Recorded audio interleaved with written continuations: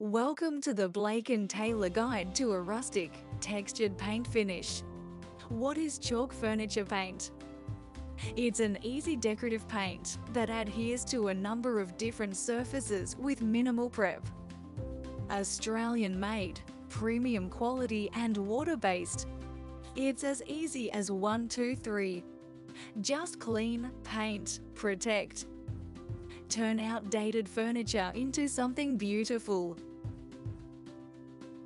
Let's begin. Gather your materials. Remember to do any repairs, fill any holes, and remove your hardware. Step 1. Make sure your piece is clean and remove any dirt and grease. No need for heavy sanding. You may choose to do a light scuff sand, which will help smooth away any imperfections.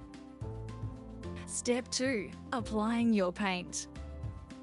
Stir your tin and pour out what you need into a separate container. The key to this look is texture, so we want the paint to be a thicker consistency. Do this by leaving the paint out to dry and thicken. Let's paint. With a thicker paint, we want to create more texture and visible brush marks. Do this by painting in every direction. Try speeding up the drying process with gentle heat from a hairdryer. This will cause the paint to crack in areas, creating a weathered, worn texture. Once your paint has dried, you may want to consider combining some of the other techniques in our guides.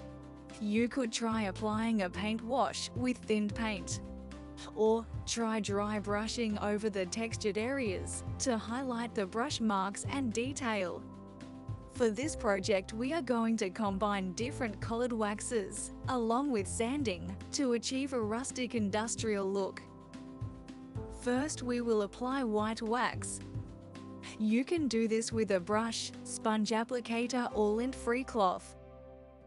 Wipe away any excess to reveal the texture and previous brush marks. Next, in areas, layer over black wax. This will deepen your color and help create more texture. Wipe away the excess with your cloth. Time to sand and distress. Start with a medium-grade sandpaper and sand in areas you would like the look of age and wear. Edges and corners are easier to remove paint. Adding texture should be fun and interesting. Play around and see what you can create yourself.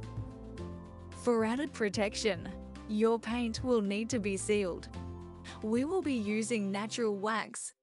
Step 3. Protect. Wax can be applied using a clean brush, sponge applicator or lint-free cloth.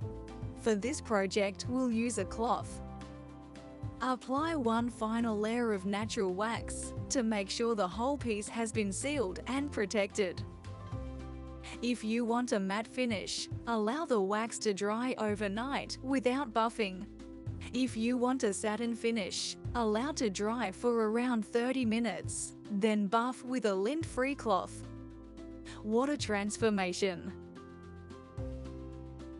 If you like this video and want to learn more techniques, then check out our other guides and videos at www.blakeandtaylorpaint.com.au.